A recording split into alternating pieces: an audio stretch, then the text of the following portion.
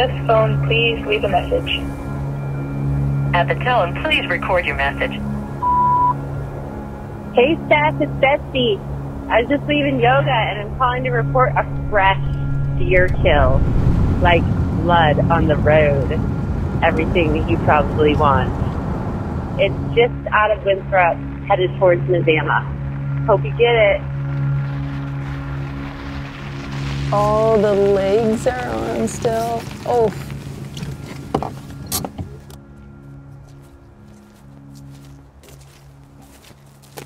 All right. Oh yeah. That'll do it. That'll work. Start to butcher. Yeah, can we do like a cut here and then another cut there, and we'll keep the neck as a...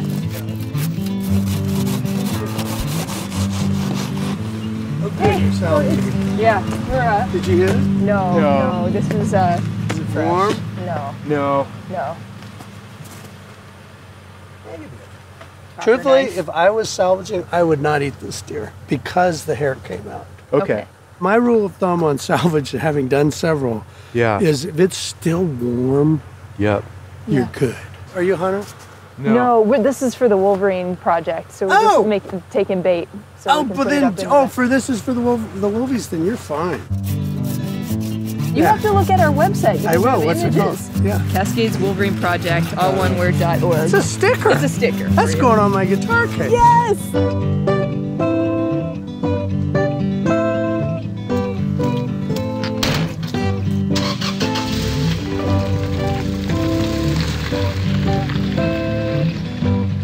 So we're in the North Cascades in a very special community. There's a lot of conservation-minded people in the Met How. Actually, I don't know that I want to tell people about the Met How. It's a shit place. The Cascades are not high peaks, but there's a lot of vertical relief. They're very rugged.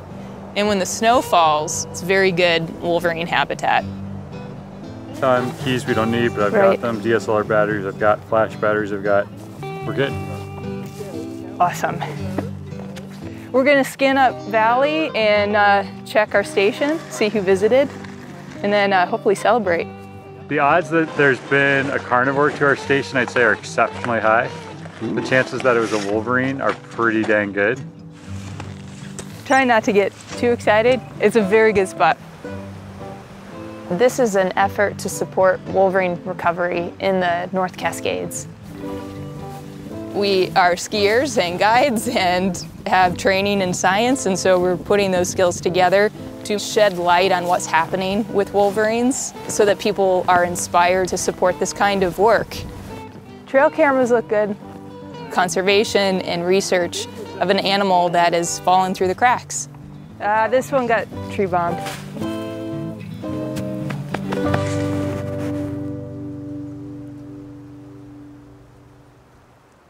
You ready to take a look at this thing, Steph?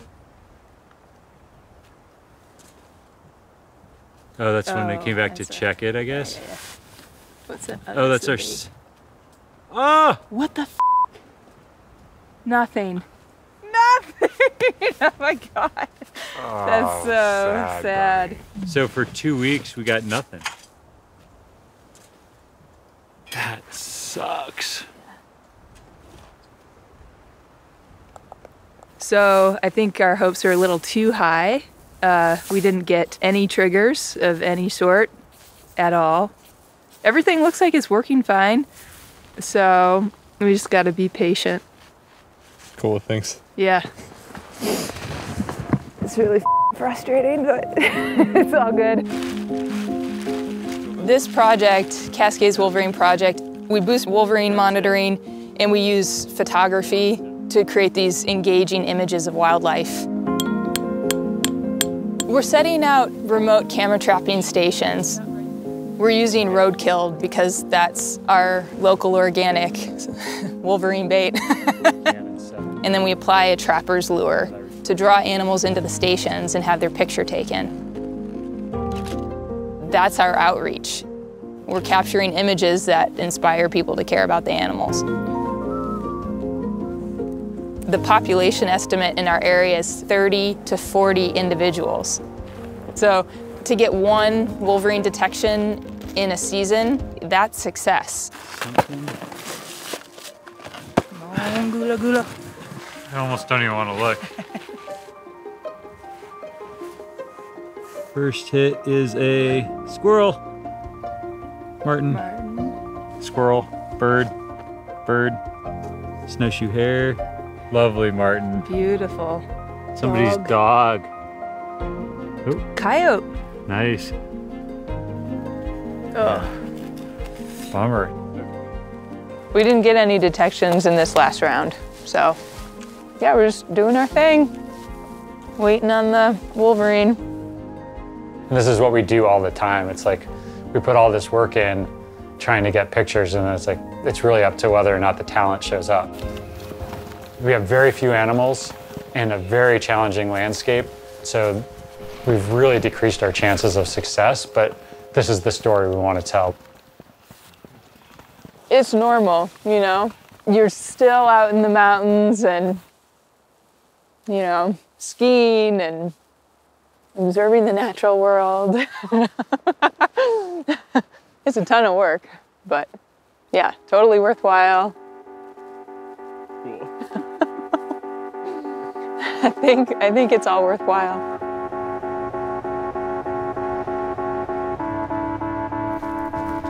The storytelling part of our project is really important. To bring back images of wolverines, but other wildlife that survives in the mountains during winter. And get people excited, you know, about animals in general and their conservation. And it's really effective. Has anyone ever heard of a wolverine? Second grade presentations are kind of chaotic, and they just love animals.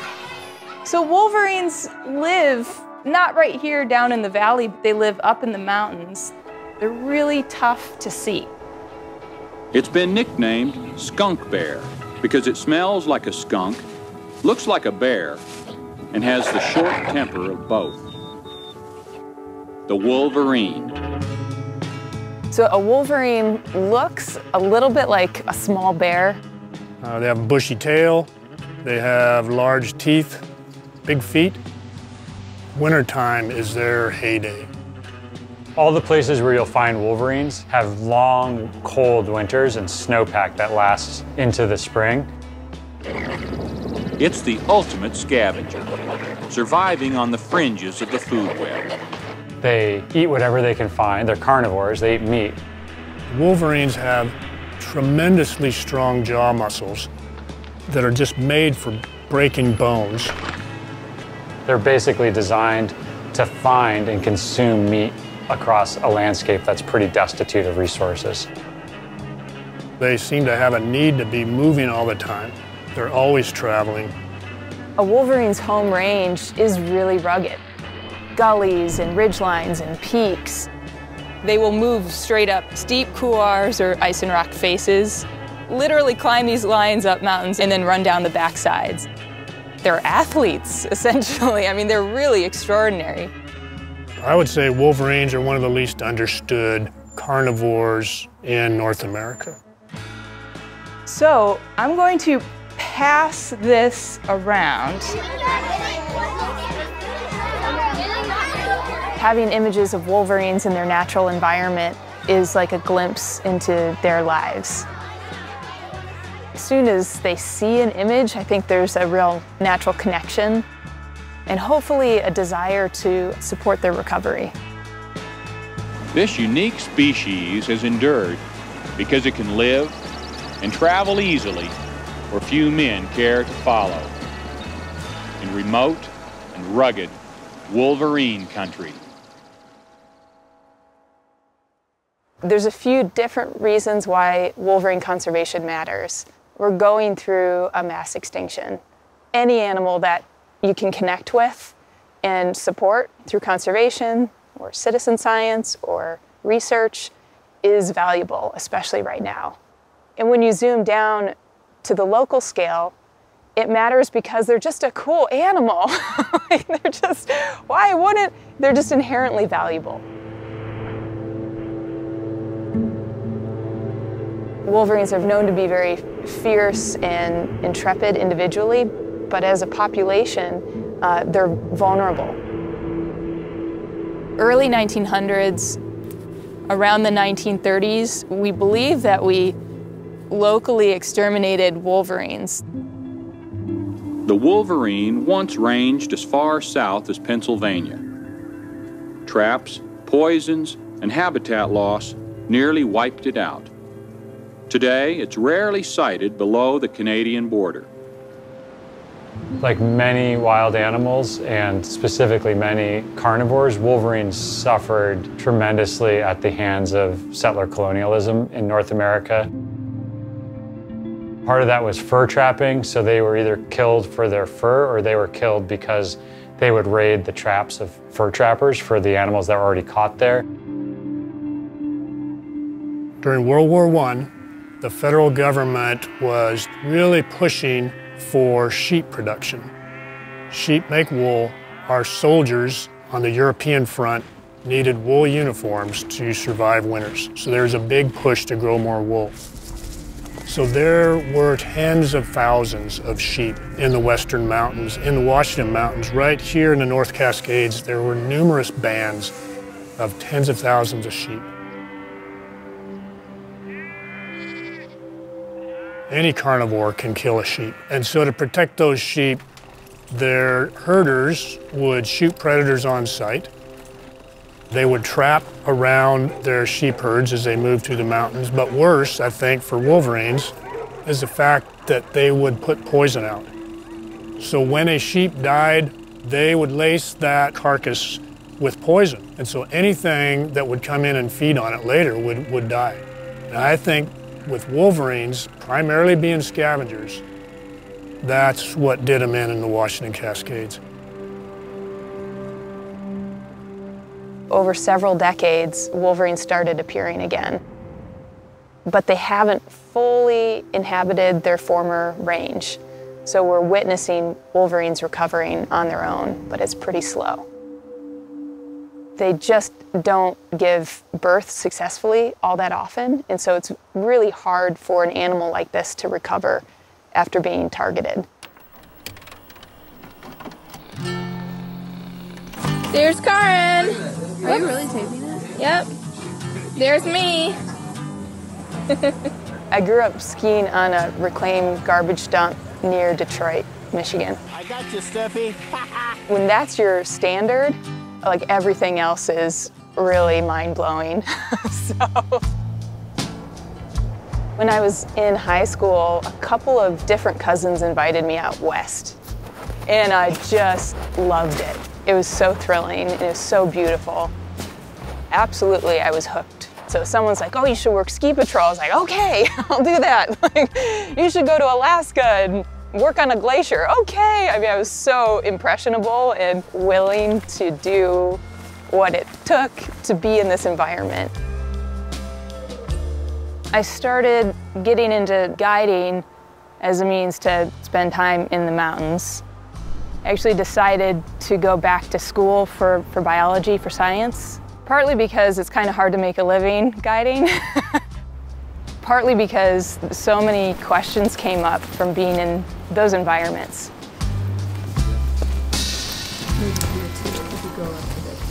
Yeah, we met outside of McCarthy, Alaska. I remember that you cut my hair. I don't remember that. Yeah, you gave me a bit of a mohawk, actually. Yeah, we got together pretty readily that summer, just as you know, as partners in the mountains, and you could say we shacked up. We shacked up right away. Yeah. We don't have to include that in this. Our focus was being in the mountains, and particularly being in the wilderness. And it seemed like the best way for us to get deep into places that were high and wild and off the beaten path was with ski mountaineering trips. So that's really what we embarked upon. We spent weeks and even months, you know, just all over the place in China and the Himalaya and Alaska and the Pacific Northwest. I don't think the wind slabs should be reactive anymore. They should be pretty stubborn. The perfect day skiing is with Drew. I think there's just this natural connection when you spend a lot of time in the winter in the mountains. It's really hard to explain. I think both of us are absorbed in the place, which is beautiful.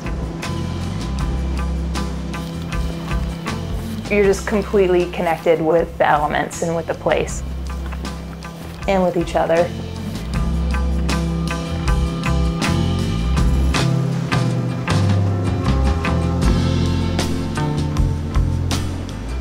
Over so many extraordinary experiences in the mountains, like I feel like I've been filled. I think when you feel filled up by a habitat, an environment, the mountains, whatever it is, you just naturally start to pour back out to help sustain that thing that gave you so much, so that others can enjoy it, and others including animals. You know, through work guiding, I'm serving people, and through science, I'm serving an ecosystem. So there's a lot of satisfaction in being able to contribute to both of those things. It's a more whole experience. It seems, I get the sense you don't crave the spotlight as a person. No.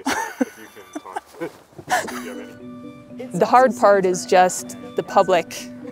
It's a very vulnerable experience, and if I can just like focus on like getting the message across, that's what matters.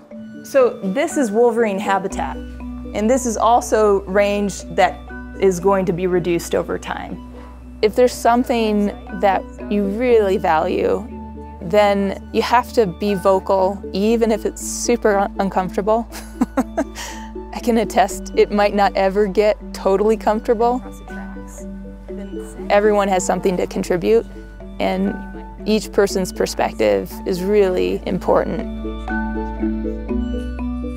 As a photographer, I love camera trapping because a lot of photography of wildlife is like people set up a big long lens a long ways away. But with this, it's like studio photography for a super wild, elusive animal. What are the failure points? Every part of it is a failure point. If there's a mistake to be made, I will have made it. Oftentimes you get really close to a wonderful image, but not quite there because so many things need to line up. Way more often than not, we get nothing. It's a very energy-intensive way to take pictures. To get into one of our most remote spots, we're driving for 2 hours to a ferry, we're taking a 2-hour ferry ride, and skiing for an hour and a half from there. And then we have to come back a month later and do that all again to check a site. You know, I love working with Steph. We're a great team. She's an amazing, ski guide and backcountry skier, and I definitely depend on her to make sure we're getting into and out of the mountains safely. But we just wouldn't be able to do this project without their skill set. Dave Moskowitz is one of a kind. Trail cam. We're very close friends, and I think that part is essential for pulling something like this off. I think you have a little chocolate on your lip there. Where? Yeah, right there. He carries a stuffed animal with him occasionally, and I don't know if that's just to because sometimes it's stressful work, and he needs his buddy with him. You don't have to share that part. Yeah, he needs a little bit more lightness in his life because he spends so much time on complex issues. Our working experience together allows him to actually have fun and just be in the mountains. We crossed Wolverine tracks. It's huge. And you can see the toes here. There's 5 toes. You can just barely make them out. Pretty incredible.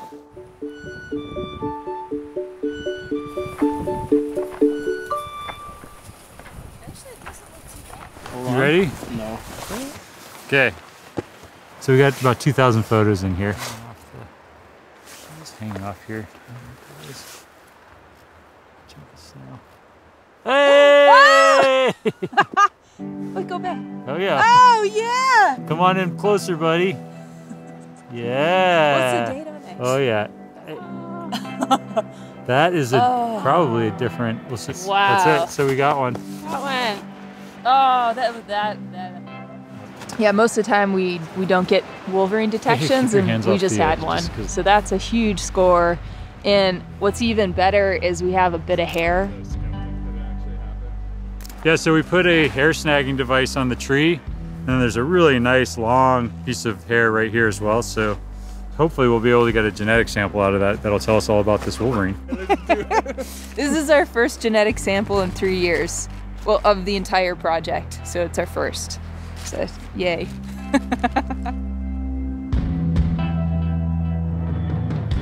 You know, photographs are stories. You know, each one of them is a story. Oh! And folks can really connect with those stories. Are you marking something? You mark that one? The flashes lighting up these animals are just creating these kind of spotlights on the Wolverine and creating just an opportunity for people to see these animals in their native habitat.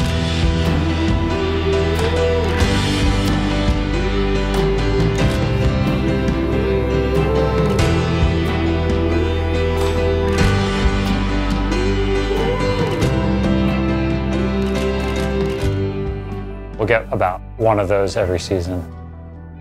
That's what makes it worth it, right? It's like you couldn't deal with the failure after failure after failure if the successes weren't really sweet. So that failure is actually kind of part of the story. Everything that David is doing is creating a lot more meaning beyond the basic science. And we really need that for the Wolverine.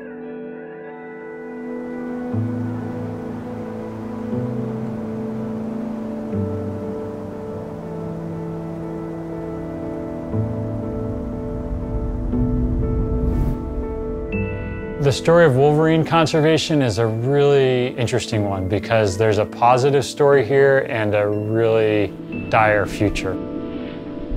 We're seeing Wolverines recover to places where they disappeared from, but at the same time, as we learn about these Wolverines, we see that climate change is now becoming bigger a threat to them. Climate change is going to bring a warmer planet, and all predictions are that as the climate warms, Wolverine habitat will become increasingly scarce and increasingly fragmented. The other thing is that Wolverine occur in very low population size. In fact, in the lower 48 states, they think of only about 300 exist across that whole area. For an animal that has a low reproductive rate and lives in low densities, it doesn't take a lot of habitat loss to have a very serious decline in a population. You could just replace Wolverine with skier, and the ski season is shortening, and you're bringing more people into smaller pieces of habitat that are also essential for Wolverine to reproduce. So it's really important for us all to be on the same page here. Wolverines have been a candidate for listing under the Endangered Species Act, and the reason that they were not originally listed was in part for a lack of information. Our project is really trying to shine some light into what's actually happening for Wolverines to demonstrate they do need protection. So our camera traps are part of how we're documenting where Wolverines are. And then our community science effort is also a part of that, where we're asking backcountry skiers to send us photographs of tracks they found out in the field. We share all that information with our partners, which includes government agencies and nonprofits. We try to share with people who are in Wolverine habitat that they have this really important role to play in submitting observations. State and federal resources for wildlife research are drying up. Citizen science efforts, such as the Cascade Wolverine Project, this is the kind of partnerships that are going to allow research to continue, and they're going to become more and more important over time. The value of community science for a project like this cannot be overstated, because most of the folks that can get safely and efficiently into places where Wolverines live are not scientists. They're folks that they want to go out there and play in the mountains. And so to be able to tap into that resource is really awesome. It's pretty neat to feel like you can use a skill set like skiing and running around in the mountains in the winter to actually have a positive impact. That is a dream come true for me. It is surprising that so many people are fired up about this project.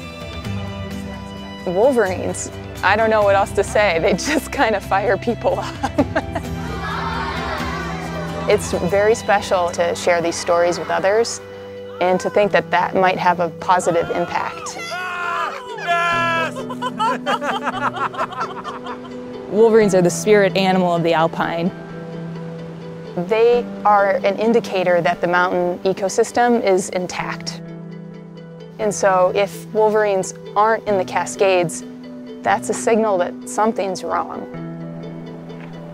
I hope that this project has a cascading effect of what people value, and that healthy mountain ecosystem is a priority, and that wolverines are valuable inherently. That would be the biggest success.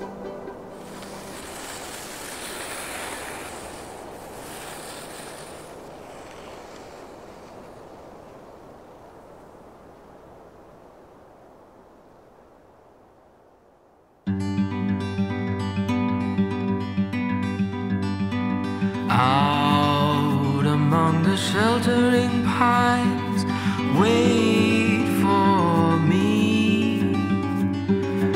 Far away from everything is where I wanna be. Oh, my heart is yearning. Oh, it is burning, burning to be out among the sheltering pines.